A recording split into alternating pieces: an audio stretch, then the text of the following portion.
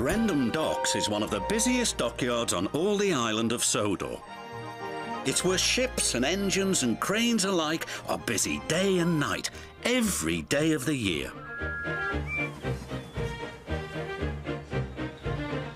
But poor Cranky the crane never gets a nap. He never gets to sleep early. He works all the time. And his only company are the gulls that settle on his arm. So Cranky is always cranky.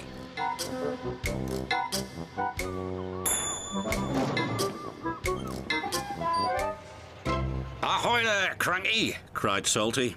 "Where have you been?" snapped Cranky. "And a good day to you too, Captain." Bill and Ben arrived for work, full of mischief. "Hurry up!" barked Cranky. "I haven't got all day." "You're no fun," grumbled Bill. "You wouldn't be fun if you were stuck up here," snapped Cranky. "So that's why you're cranky," said Bill. "You're lonely," said Ben. "I'm not," Cranky cranked. "So it's company you be needin'," said Salty. "Reminds me of a lonely old Grand Bank's lighthouse keeper." "Not another one of your stories," cried Cranky. "Oh, please, Salty," they chimed. "We haven't heard it." "'Twas in the middle of a wee naughty storm," Salty began, "the likes of which you see once in a lifetime." This made Cranky very cranky, so cranky that he swung his arm around and dropped the pipes onto the tracks instead of the trucks. "Whoops," said Cranky meekly. "You've blown the main now, matey," said Salty. The engines were trapped. "You're going to get into trouble," sang Bill and Ben.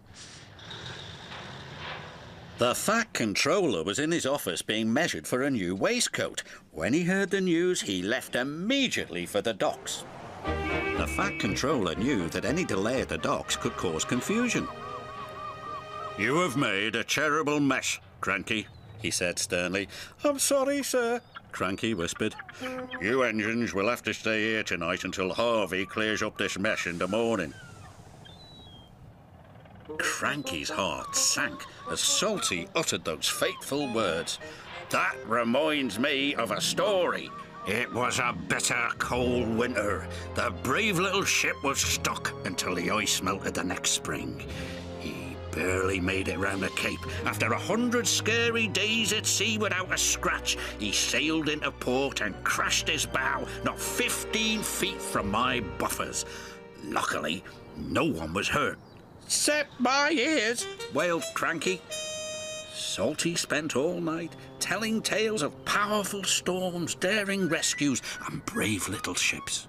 And when the sun rose, he was still talking and talking and talking. "I can't take any more," groaned Cranky. Harvey the crane engine arrived. "The Fat Controller sent me to help clear away this mess," he puffed proudly. Cranky was so pleased the engines would be going soon, he forgot to be cranky. "I'll never misbehave again," he promised, "as long as I don't have to listen to any more of Salty's stories." And after Harvey and the workmen had cleared the wreckage, Cranky worked hard all day.